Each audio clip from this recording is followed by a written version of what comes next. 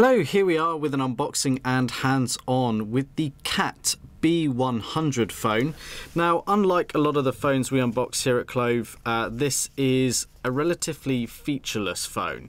And I don't mean that with any disrespect to it, it just doesn't have the same features you would expect of a high-end smartphone. But what it does have are a load of features to make it rugged and practical for someone who works in harsh environments, maybe a builder or a tradesman, where your phone is perhaps prone to damage and the need for higher end features are less demanded than perhaps ruggedness.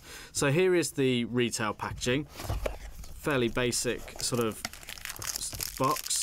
We've got the phone itself, which we'll come back to in just a moment. Let's see what else you get included. So first of all, you get a set of in-ear headphones with a clip for your clothing, the inline microphone, and it's a 3.5mm jack there, so you can take hands-free calls or listen to any music or media through these. You then get provided with a 3-pin UK mains adapter.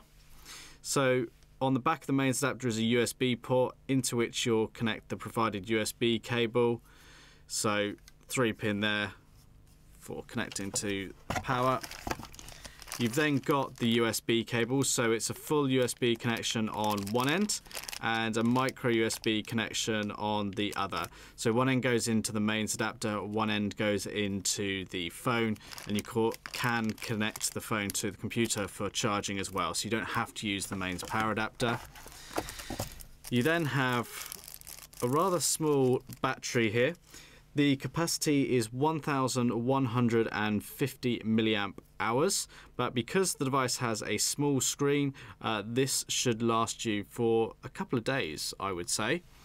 And then lastly, one of the things I really like about CAT products is look at this quick start guide manual. It's actually the shape of the phone. I think it's really funky, a little bit interesting, and makes something that is normally not too exciting a little bit more interesting. So if we bring back the phone itself then, take it out of the packaging. So instantly you'll see that it's a candy bar style device with the screen and the numeric keypad here.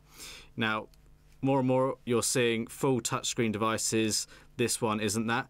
You'll also see that it's quite a chunky unit. It's not skinny by any means, but that's because this device has IP67 rating, so it means it can be immersed in water for 30 minutes or so at a depth of about 1 meter, which will mean this is going to live up to most of the things that, you know, you could throw at it. If it's on a building site, you can drop it in puddles. It's also been drop tested, so it can withstand falls of 1.8 meters or 6 feet to concrete and things like that. It'll actually survive that, so it's kind of military grade. It's the 810G protection on this device. So taking a look on the front here, we've got the 2.2-inch QVGA TFT display, so it's not touchscreen or anything like that. We got the numeric keypad with the power button here, the call buttons and menu keys, and then we've got a 4-way key or directional keypad here. On the bottom, nothing to speak of, just this plastic here. On the side, we've got the screws for the frame of the device, and then we've got a cover over the micro USB port. The actual brushed sort of silver looks quite nice, and we've got the micro USB port there for charging. These covers have got a good amount of flex in them. They're not going to break easily, which is nice to see, and the covers are essential to retain the IP rating. On the top of the device, we have the headphone jack just here, sort of fairly hidden. You open the cover from the front just here, there's a little recess, and there you've got the 3.5mm headphone jack just there. On the right side, we've got the volume up and down keys and the programmable key just here. Again, we've got this rugged sort of design as well. Coming round to the back, gets a lot more interesting here, a lot more texture, make it more grippy. We've got the big CAT logo embossed here. We've got the rear facing camera, and that's 3 megapixels. We've got an LED flash and a light there. We've got the loudspeaker as well. And then we've got these screws which allow us access to the battery compartment. Now you do have to have the screws in place to secure it, and then we can reveal the compartment here where the battery sits in. There's a micro SD memory card slot and a SIM card slot as well, so you pop those 2 things in there. So if we just pop the battery in like that, that sits tightly in there. We put the cover back on, and what you really need to do is do these screws back up. We're just going to power this device on for you to see. Now it's using a proprietary OS, and you can see, or hear should I say, the nice sound effects there. There's definitely a builder theme to this with some of the ringtones and stuff you actually get on here. So if we bring you in a little bit and try and take a look around the software, I'm not going to go through everything, but just to give you an idea. So you've got your navigational keys here, you go into the menu, you've got a variety of options, so from your file manager to your phone book, to fun and games, to multimedia, to messages, call center, an organizer, all your settings, your user profiles, so general, silent, things like that you're probably used to. You have got a web browser on here because this is 3G enabled.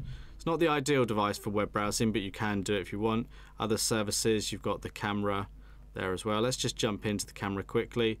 So sort of standard fare. Press the center button to take the picture, come back out. You've got settings here, so if we press that we can go and deal with the balance. We can switch to the photo album or to the video recorder. We've got the capture mode, so you can take continuous shots. So there's a few features here in the camera to try and make it a little bit more useful to you. You can turn the flash on or off.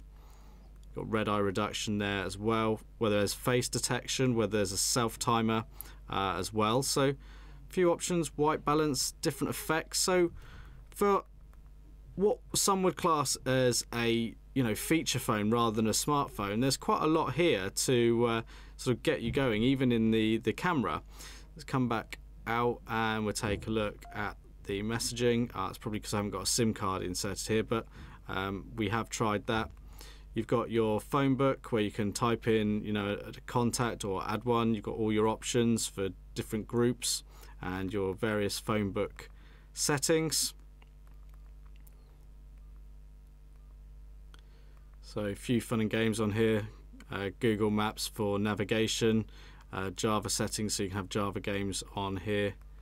You've got a file manager, so you can see how much memory. There's not much on here, but then it doesn't use up that much memory. And you've got the micro SD slot for things like your photos, which will be obviously more useful to you. You can go into your call center and see your history and call settings.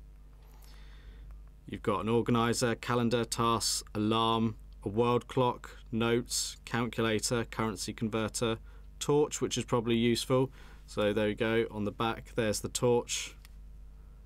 So into the settings, you got the phone setup, you got GPS settings on here, security settings, sound effects, and restore factory settings. Let's just go through some of the sound effects. You've got different audio effects, so you can set the equalizer, 3D surround and things like that, just to give you a little bit more oomph, if you like, from the rear speaker. You've got bass enhancement if you do listen to music on this device. Go into the profiles and you can set your profiles in the options menu here. You can customize it. So this is the sort of alert types, the ringtones. So let's just go into the ringtones.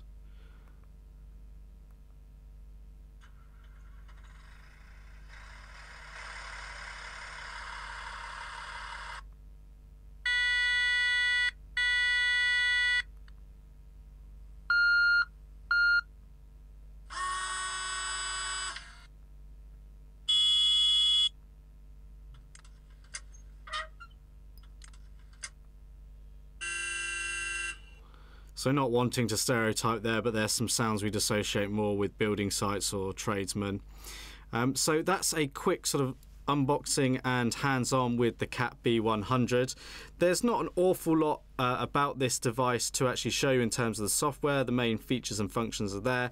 The fact is this device is rugged. It lives up to the environments it's going to be used in. It feels solid in the hand. It's a nice size, comfortable. The buttons are soft to the touch, but you know they're going to live up to things. You've got a nice tactile feedback, and it looks quite a smart phone.